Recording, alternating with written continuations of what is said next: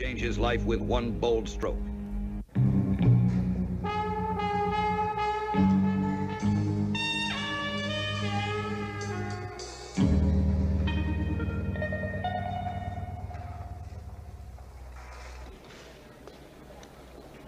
And if you'll just take this to window number 9.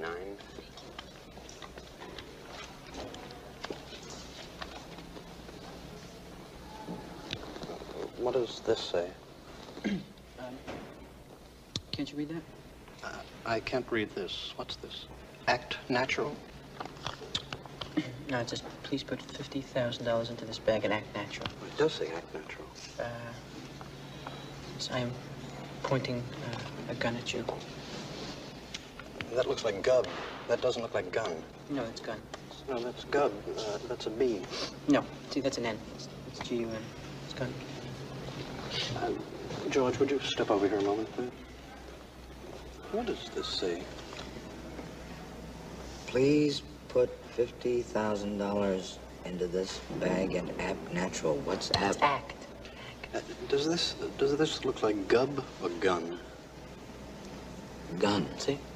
But what's apt mean? It's act. A-C-T. Act natural. Please put $50,000 into this bag. Act natural. It's not...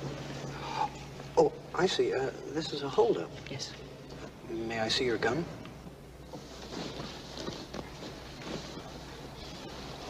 Well, you'll have to have this note initialed by one of our vice presidents before I can give you any money. See, I'm in a rush. What? I'm in a rush. I'm sorry, but that's our policy. The gentleman in the gray suit. That's G-U-N. I'm pointing... Yes, that's a B. That's I'm pointing a gun at you. Gun. That's G-U-N. Well, that's gun. a B. That's gub. No, excuse me. That's an N. Miss Frank. I am pointing a gun at you. Apt natural. No, that's What act. is apt? Yeah, that's act. Oh, it couldn't be. That's Yes. a plain B. No, I'm afraid not. That's act natural, and I'm it pointing a just gun couldn't. at you. Mr. Miller. I am pointing a gub. No, that's gun. That's G-U-N. That's gun. I am pointing a gun at you. G-U-D. No, it looks like a B, but But it's this an one N. isn't right either. It says A-B-T. No, that's Yes, of course it is. I say it's a gub. gub. No, it isn't. That's the Two point. of us now. Let's say it's It gub. isn't N. I couldn't. It has to be. Yes, we discussed Sorry, this but I- inside just a short while We ago. were there in the window, Oh, I and it's think he's wrong, gun. too. If I couldn't read, I wouldn't have... Hello, Louise. Listen, I can't make our date today. I've got to go up to Boston to give a concert. Well, look, why don't I give you a call in About 10 years. Good morning, Grace Point. Good to have you here with us this morning. Those of you who are here in person, so good to have you here with us. And for those of you joining us online, thank you for doing so. Trust that you'll be encouraged. If you are a first-time guest with us, either in person or online, I would really appreciate if you might fill out that welcome card that you'll find in the back of the chair that is in front of you, or if you're online, you can find the welcome card either at our YouTube site or also at our website, gracepointtoronto.ca. That just lets me know that you are here, and that way we as a staff will pray for you this week. And if we can be of any assistance to you, please just jot that down, and we'll do whatever we can to do that. It's so good to have you with us this morning. Well, the media piece that we just watched comes from the 1969 movie Take the Money and Run, and it chronicles the life of Virgil Starkwell. And in the scene that we just watched together, Virgil attempts to rob a bank, but it all gets rather confusing and messed up because of misunderstanding of the note that he passes to the bank teller, the handwritten note, where there is confusion around a couple of words. Is that gub or gun? Is it apt or act? And, you know, a lot of comedy that we see in film and on TV programs is based around the concept of misunderstanding. We have probably all experienced the reality of that in our viewing habits when something is used as the basis of comedy because it's based on a misunderstanding that someone has of something else. But of course, in real life, when it comes to our experience living out life, misunderstanding is often not a laughing matter. We've probably all had occasion of being misunderstood by someone else, either our words or our actions, and it's a rather unpleasant experience. This morning we're going to consider the biblical account of a really bad couple of days that stretch into a bad couple of weeks and months for the Apostle Paul, which was based on a misunderstanding that then turned into mistreatment by those who opposed his message of faith in Christ. If you've got a Bible, I invite you to take it and turn to Acts chapter 21. Acts chapter 21 is going to be our text this morning as we resume our current Sunday morning series, walking through the book of Acts after a one-week break last Sunday for Easter. Bringing to a close his third and final missionary journey, Paul has been making his way back to the holy city of Jerusalem.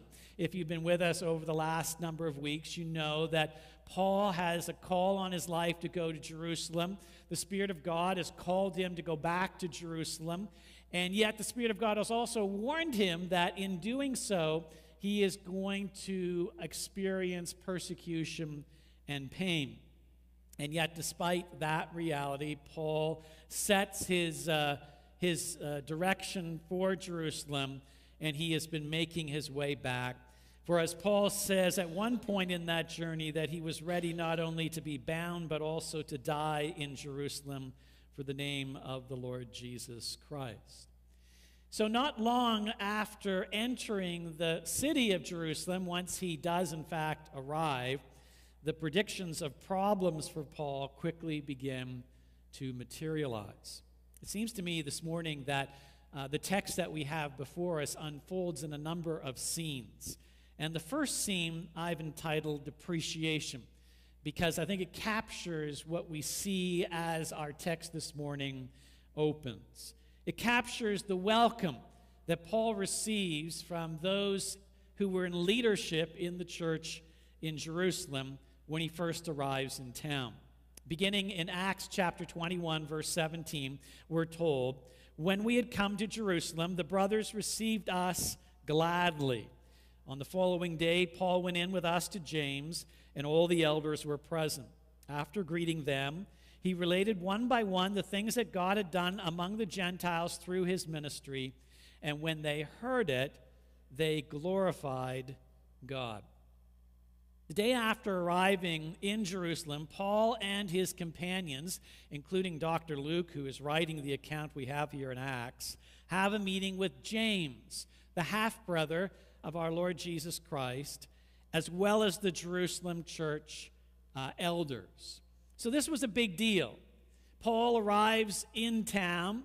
This is what he has been focused on, getting back to Jerusalem. He is bringing with him an entourage, as you know. He has various Gentile believers with him, representing the churches that Paul has been used of the Lord to establish in his missionary journeys. And he has brought them along with him because they are bringing a financial gift to their brothers, their Jewish brothers and sisters in Jerusalem who are going through tough times. And so Paul arrives in town, and the next day he and his entourage have a meeting with James, the half-brother of our Lord Jesus Christ, and also the elders. It would seem that at this point, the year being probably 56 or 57 AD, all of the remaining apostles are no longer in Jerusalem.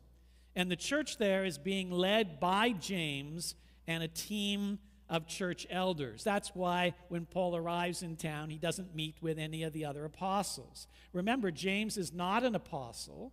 James is the half-brother of our Lord, but he's not an apostle. And yet James has risen over time, and we see that actually in Acts, to a position of prominence within the church in Jerusalem, which is now being led by a team of elders.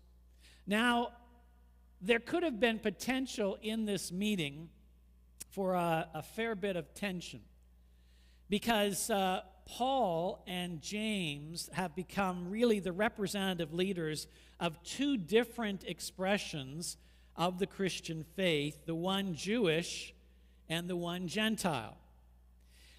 James leading the church in Jerusalem, which was predominantly a Jewish church, and Paul having established these Gentile churches and being very much the apostle to the Gentiles. So you could have had some tension with those two sizable personalities meeting together. But after Paul shares of God's grace towards the Gentiles through the course of his ministry, James and the elders respond with praise to God as an expression of gratitude for the Lord's working through Paul within the Gentile world. And there's really no reason to doubt the sincerity of their joyful response. They glorified God.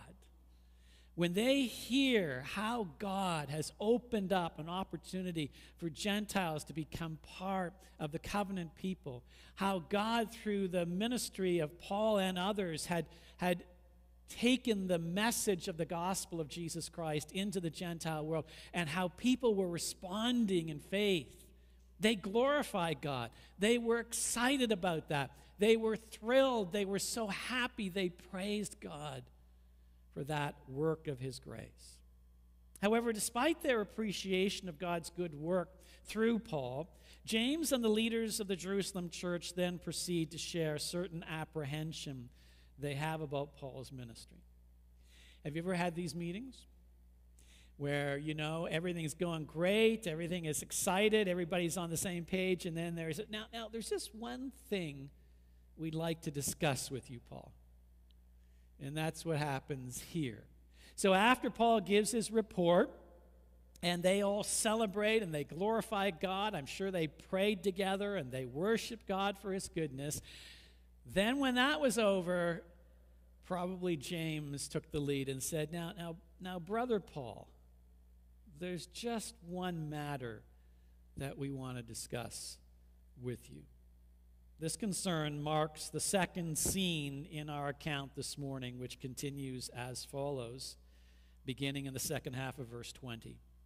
And they said to him, that is to Paul, "You see, brother, how many thousands there are among the Jews of those who have believed.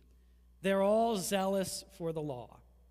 And they have been told about you that you teach all the Jews who are among the Gentiles to forsake Moses, telling them not to circumcise their children or walk according to our customs. What then is to be done?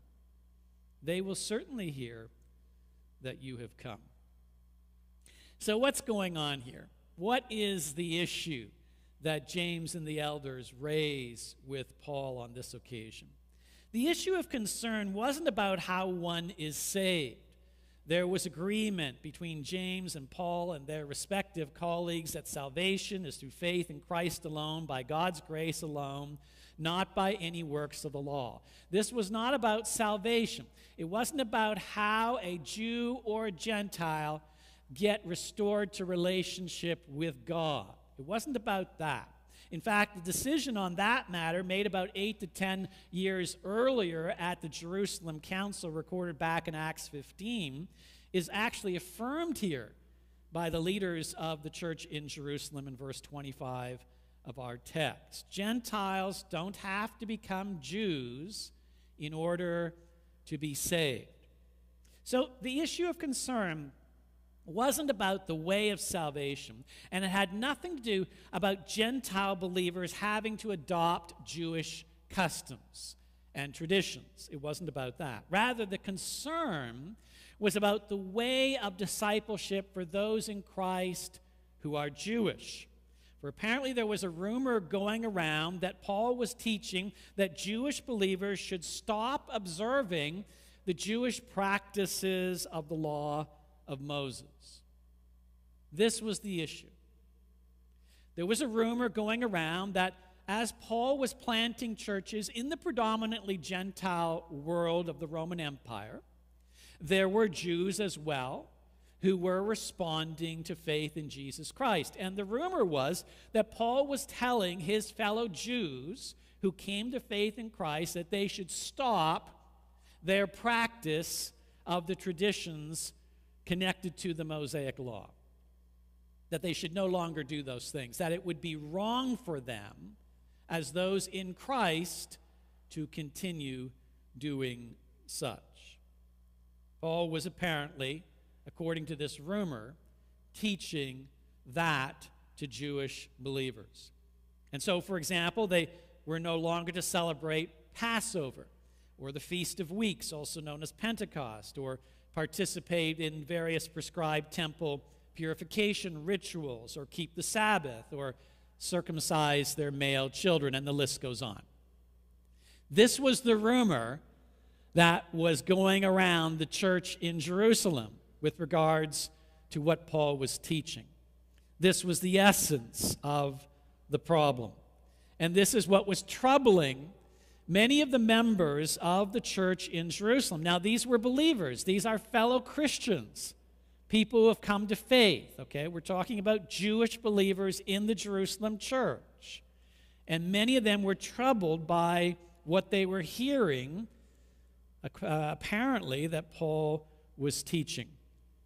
But it really is a misunderstanding of what Paul is teaching.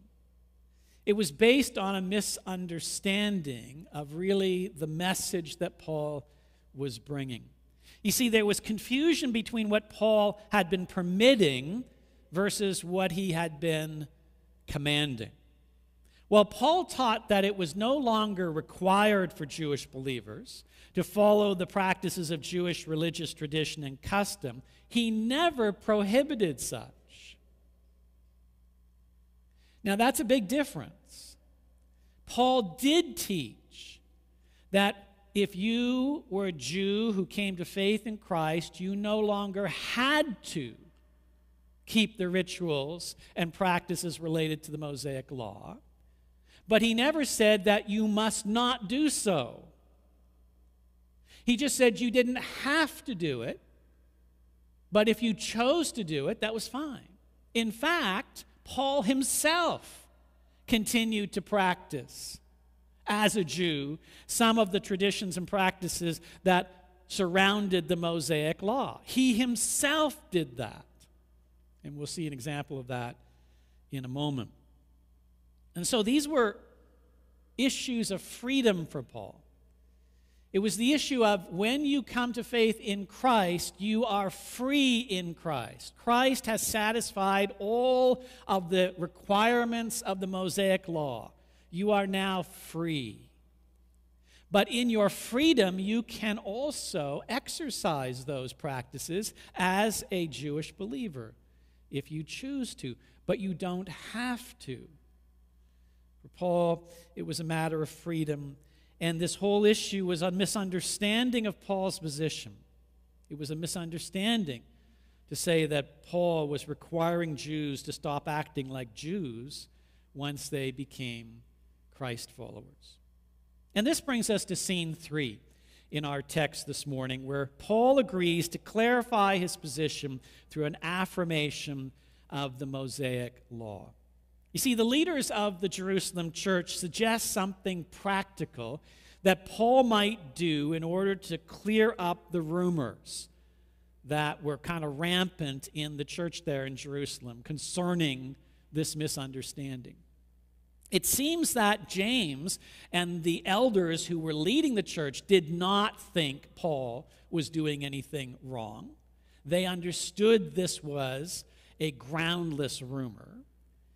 And so they suggest a way that Paul can demonstrate in a very public manner to the believers in the Jerusalem church that what he is alleged to have been teaching, he was not teaching. Beginning in verse 23, they say to Paul, "Do therefore what we tell you. We have 4 men who are under a vow. Take these men and purify yourself along with them, and pay their expenses so that they may shave their heads. Thus all will know that there is nothing in what they have been told about you, but that you yourself also live in observance of the law."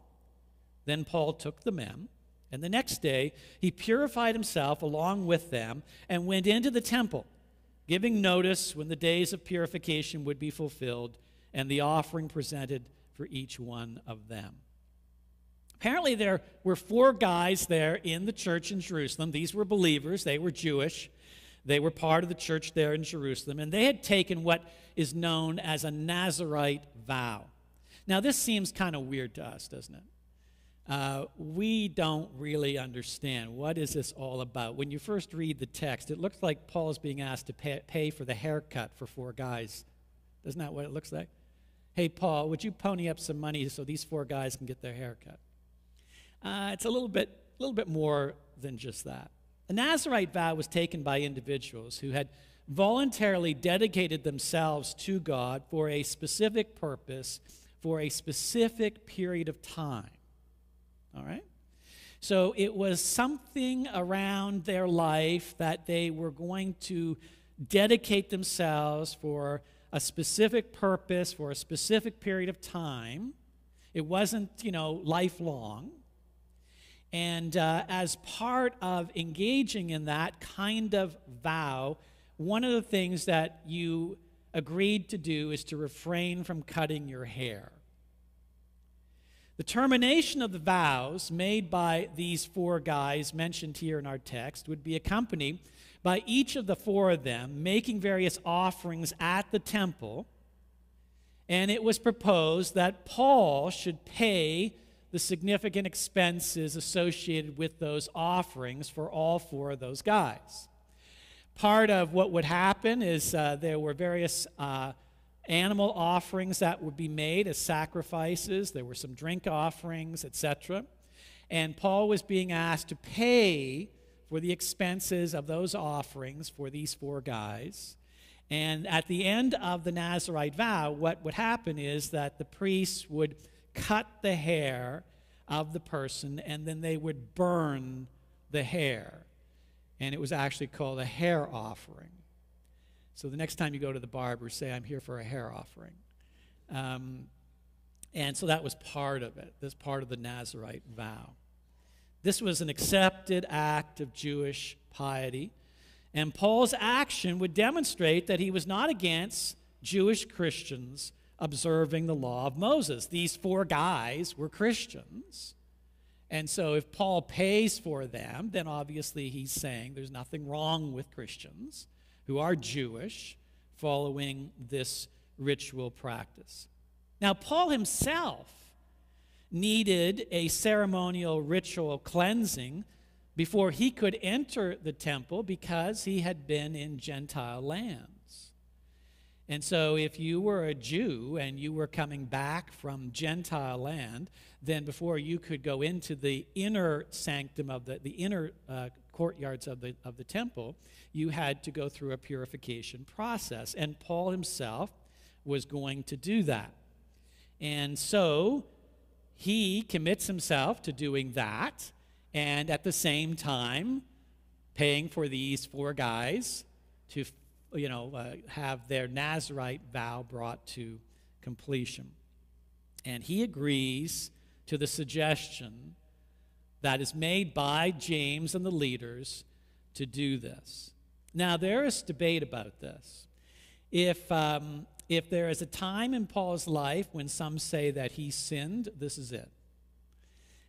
There are debates among New Testament scholars around why Paul did this and was it right for Paul to do this. I think it was completely appropriate for Paul to do this, and I'll share that in a reason why I believe that in a moment. But there is some debate about this from people within the Christian community about what was done here. But it seems to me that what Paul was doing here was he was agreeing to support this suggestion by James and the leaders of the Jerusalem church instead of asserting his personal freedom in Christ. In other words, for the sake of the gospel among the Jews, Paul takes a conciliatory approach, and he willingly restrains the exercise of his freedom in Christ. Now, this is completely consistent with his own gospel principles, as, for example, he expresses them in 1 Corinthians chapter 9. In 1 Corinthians chapter 9, he writes, Even though I'm a free man with no master, I have become a slave to all people to bring many to Christ. When I was with the Jews, I lived like a Jew to bring the Jews to Christ. When I was with those who follow the Jewish law, I too lived under that law. Even though I am not subject to the law, I did this so that I could bring to Christ those who are under the law. When I am with the Gentiles who do not follow the Jewish law, I too live apart from the law so I can bring them to Christ. But I do not ignore the law of God. I obey the law of Christ. When I am with those who are weak, I share their weakness. For I want to bring the weak to Christ. Yes, I try to find common ground with everyone, doing everything I can to save some. I do everything to spread the good news and share in its blessings. Now, I want to just camp on this for a moment. This is a very significant principle for those of us who are in Christ and have freedom in Christ. Notice what Paul says. I try to find common ground with everyone. Now, let that principle rattle around in your head for a minute. I try to find common ground with everyone. That is a life principle that you and I need to take to heart. Because Paul understood what is most important in life, and that is that people come to know Christ. That people move from darkness to light. That people move from spiritual death to spiritual life. Paul was razor sharp on what his purpose was. And so as he sought to fulfill that purpose, he tried to find common ground with everyone. Paul understood that you're truly free in Christ when you're not enslaved to the exercise of your own freedom. Let me say that again. Paul understood that you're truly free in Christ when you're not enslaved to the exercise of your own freedom. And we who are free in Christ need to understand that. Instead of saying, I'm having bacon tonight on my burger no matter what anyone says, Paul was more focused on his ultimate goal of seeing people come to Christ and grow in their love and devotion to the Lord. He was therefore willing to accommodate their concerns when he was able to do so, even if that was not his personal preference. Why? Because it's not about your personal preference. It's about ministering the gospel of Jesus Christ and seeing people come to Christ. Now, obviously, this doesn't mean that you'll do anything. Of course not. I don't think I need to tell you that. I think I've been your pastor long enough. You know that's not the case. You are not in the pursuit of sharing the gospel to sin against God. You are not to use a commitment to share the gospel as an excuse to act in an immoral, unethical manner. Of course not. We're not talking about that. But we have preferences, don't we? And we have freedom in Christ. But maturity when you are a Christian comes when you understand that it's not about you always exercising your freedom. Because when you live the Christian life like that, it's about you. And the Christian life is about Christ. And it's about serving Christ and serving others. And so, at times, when you are seeking to be a witness of Christ, when you are seeking to build a bridge to people who don't know Christ, when you are seeking to encourage people who know Christ, who have certain qualms about certain things, what do you do? Out of love for God, out of love for them, you hold back on the exercise of your freedom. But that's a choice that you make in your freedom. You understand?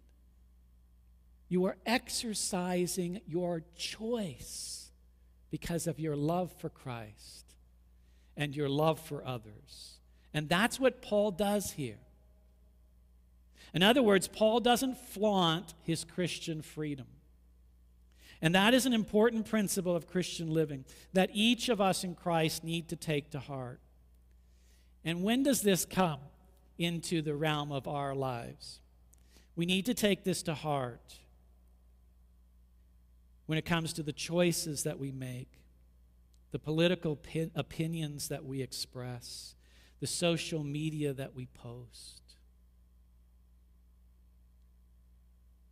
What is your life about as a Christ follower?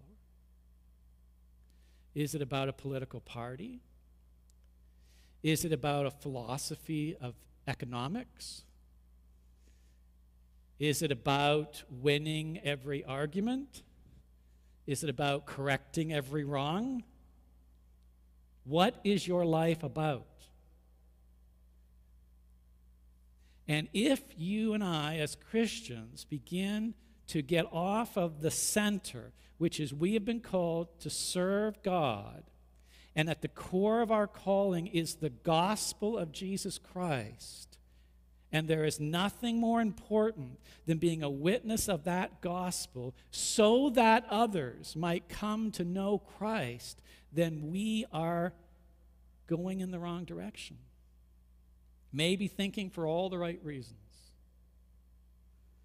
So, my friends, this is something we need to think about. A concern for the spread of the gospel, preserving the unity of the church, and bringing glory to God need to be determining factors in our living out with wisdom and discernment our Christian lives. And that begins with me, and it extends to each one of you who are in Christ. And it's a hard thing today because we have so much opportunity today to display our ignorance. So let's think about this and the example of Paul here as he chooses what is best in making this commitment to the leaders here in the Jerusalem church.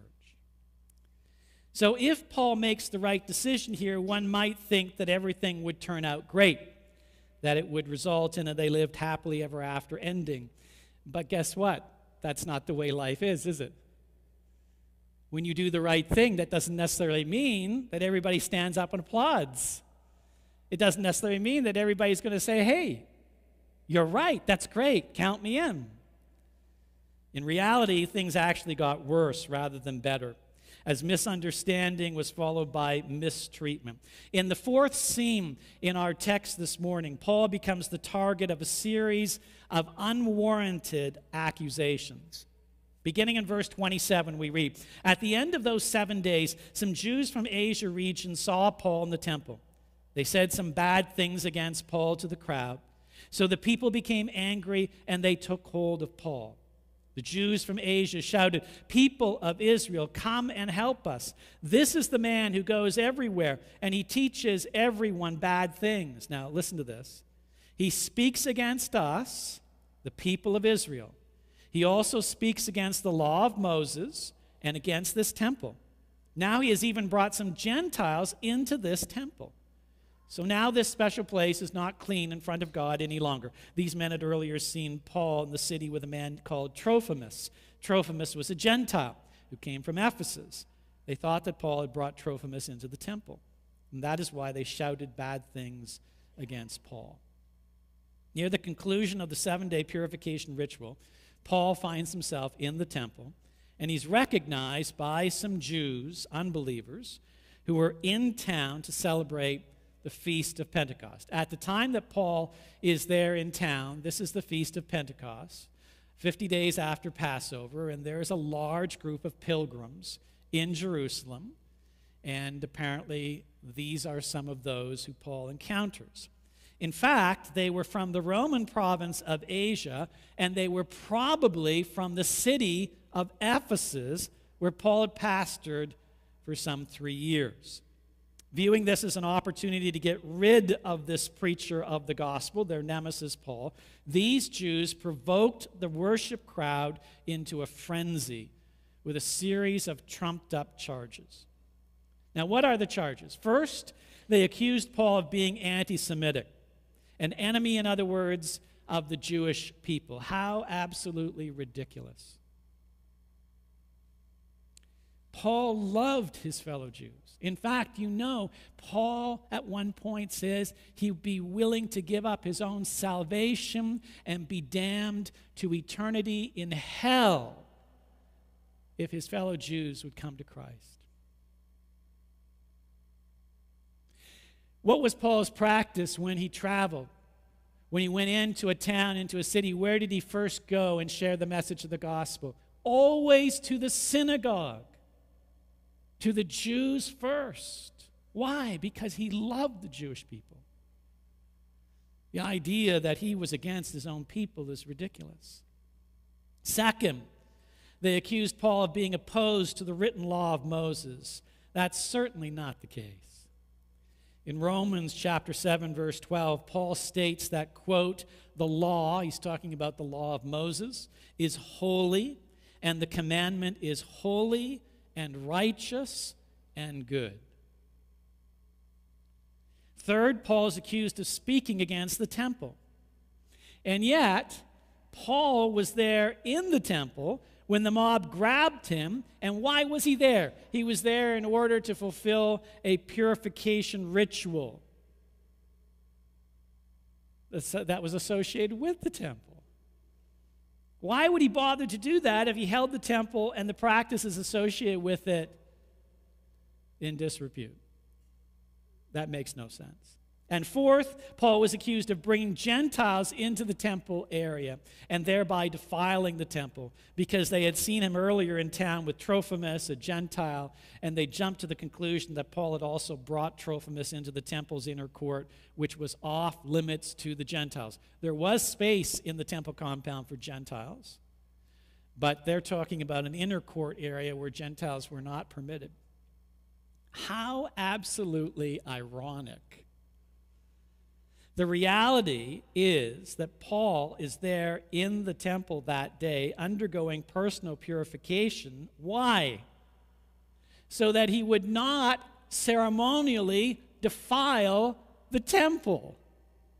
Have you ever had those things happen in your life? When even though you're doing the right thing, you're getting called out and you're getting accused, and you're saying, wait a minute, this doesn't make any sense. I'm doing the very thing you're accused of not doing. I care about the very thing you say I don't care about. The scene quickly shifts, beginning in verse 30, to attack. The combination of accusations was enough to bring people running from all directions. We're told, beginning in verse 30, many other people in the city heard about the trouble, and they also became angry. They all ran from their homes to the temple, and they took hold of Paul. Then they pulled him out of the temple, and they closed the doors immediately.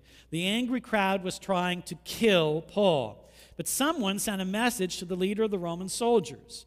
The message was, people are fighting everywhere in the city. So the soldiers' leader quickly took some other officers and a large group of soldiers. They ran down to the crowd. The angry crowd of people saw the leader with his soldiers, so they then stopped hitting Paul.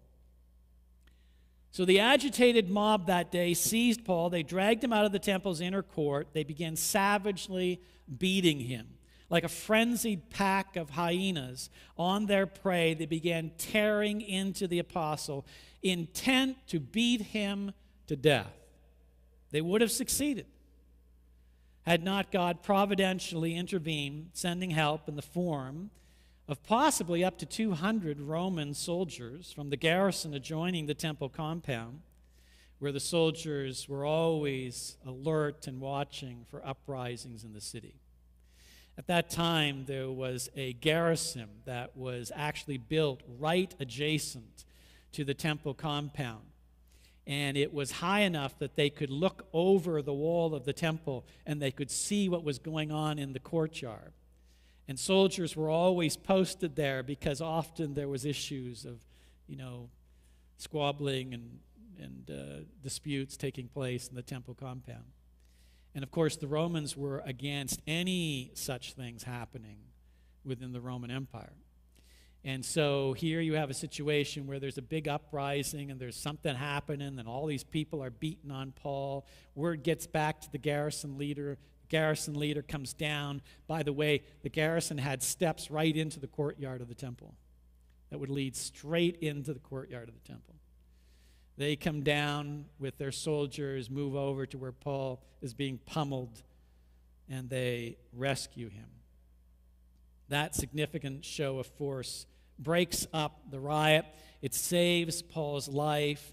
When the mob saw the Roman leader, the military commander, and the soldiers with him, they stop assaulting Paul because they don't want to be arrested themselves. In fact, arrest is the final scene in our text this morning. When the commander couldn't determine who Paul was and what he had done because of the chaos and the mayhem that was going on, what happens is he has Paul arrested and he has him carried back into the garrison.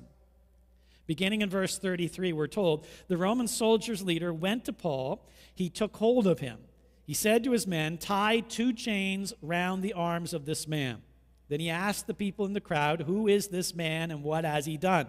Some people in the crowd shouted one thing, other people shouted something different. There was so much noise that the leader of the soldiers was not sure about the true facts. He did not know what had really happened. And so he said to his soldiers, take this man up into our strong building, that is the garrison.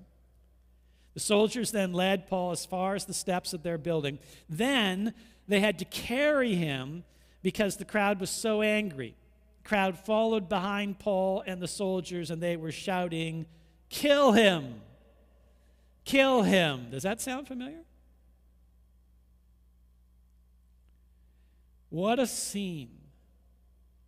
Here's Paul being pummeled, surely to have been killed, and yet God in his providence rescues him through the Roman garrison leader and his soldiers, and they take him, and at the end they got to get him through the crowd. And what do? They put him up on their shoulders like, the victorious football coach, and they take him through the crowd into the garrison. And next week we'll see, before he goes into the garrison, Paul has a few things he wants to say, but we'll leave that for next week. We've seen this morning from Paul's life, misunderstanding can lead to mistreatment. And some of you may know the reality of that in a very personal way and in a very painful way. In fact, perhaps if truth be known, that's where you find yourself in these days. If so, I think there's a point of encouragement that we can take from Paul's experience. As Paul sat in a Jerusalem prison, surely wondering what was happening, he didn't really know what God was up to. Because you see, everything that was happening, God was ultimately fulfilling his purpose. And when you're in the midst of it at times, you can't see that. All you see is the bad day, the bad week, the bad month. That's all you see. But God was working. Paul's heart had been set on not only going to Jerusalem, but also going to Rome to preach the gospel there in the imperial city, very much at that time center of the known world. Well, Paul didn't know it, but God was working things out for Paul to receive a free, all-expenses-paid trip to Rome, compliments of the Roman Empire. Paul didn't understand it. Paul thought that he was going to travel after going to Jerusalem. He was going to travel to Rome, just like he had always done. But what he didn't know is that God was going to provide the means for him to get to Rome. And it was going to be on the tab of the emperor himself. He wasn't going to go there, though, as a preacher. He was going to arrive in town as a prisoner. Now, that may sound terrible to us. You may say, well, that's horrible. I mean, he ends up going as a prisoner. But that was God's grand plan. Why was that? Well, over in Philippians chapter 1, Paul now on the other side, Paul now with the perspective of now seeing what God had done, Paul writes in Philippians 1, beginning in verse 12, I want you to know, brothers, that what has happened to me has really served to what? Advance the gospel. What did I say a few moments ago was the focus of Paul's life and should be the focus of our life as those in Christ? To advance the gospel of Jesus Christ. Paul says, what has happened to me has really served to advance the gospel, so that it has become known throughout the whole imperial guard and to all of the rest that my imprisonment here in Rome, he's talking about, is for Christ. And most of the brothers, having become confident in the Lord by my imprisonment, are much more bold to speak the word without fear.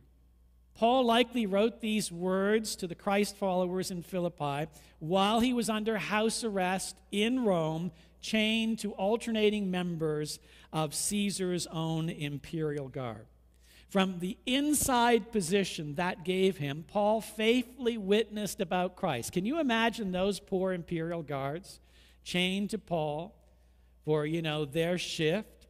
And Paul saying, hey, how are you? Let me tell you about Jesus. And then sharing about Jesus with them. And then the next guy comes in, hey, good to see you. Let me tell you about Jesus. And this is what Paul did. He got to know them. He got to care. I'm sure he prayed for them. Asked them about their families. Asked them about what was going on in their lives. Shared with them about the hope of Christ. He's inside now at the level of the emperor's own imperial guard. And what's happening is the gospel is going out. And the imperial guard is hearing about the gospel of Jesus Christ. And pretty soon the message of the gospel is known throughout that special regiment. And you got to believe that by God's grace, some of them came to faith in Christ. Not only that, but the people who were part of the church there in Rome, they were emboldened by Paul's example. And they were sharing the gospel more boldly with those within their spheres of influence, because under house arrest, they could come and visit Paul. And what would Paul be telling them? Be telling them about what God is doing. Don't be disheartened. Look what God is doing. Consequently, the influence of the gospel in the heart of pagan Rome grew, and it all began with one really bad couple of days in Paul's life when he was arrested at the temple in Jerusalem, having been misunderstood and mistreated. Is it any wonder then, my friends, that Paul writes over in Romans chapter 8, we know that for those who love God, all things work together for good, for those who are called according to his purpose. What is his purpose? That you be happy? What is his purpose? That every one of your whims be met? What is his purpose? That, you have a comfortable life? No. His purpose is that the gospel go forth. His purpose is that we glorify God, that God is exalted, that God is praised, that the gospel moves forward, that we try to find common ground with everyone we can for the purpose of the gospel. And this is what Paul says, we know that for those who love God, all things work together for good, for those who are called according to his purpose. In his case, misunderstanding led to mistreatment, yes, but ultimately it led to the fulfillment of mission. And we, as those in Christ, are a people with a purpose. Let us not forget what that purpose is. Let's try and remember this the next time we have a really bad day or a bad week or bad month and find ourselves misunderstood and mistreated. Perhaps God has something bigger and better in mind.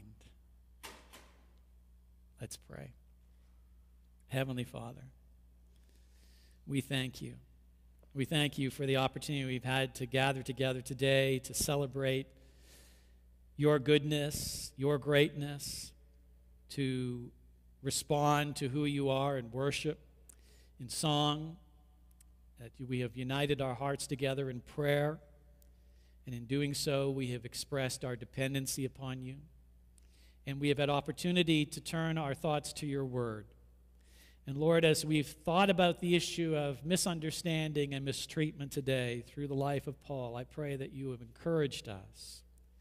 That, Lord, that as we live our lives here in 2023, in Toronto, that, Lord, that we would keep in mind what our purpose is, and that we would keep focused on what that purpose is, and we would not allow ourselves to get distracted, which we so easily do, by the things that the world wants to pull us into.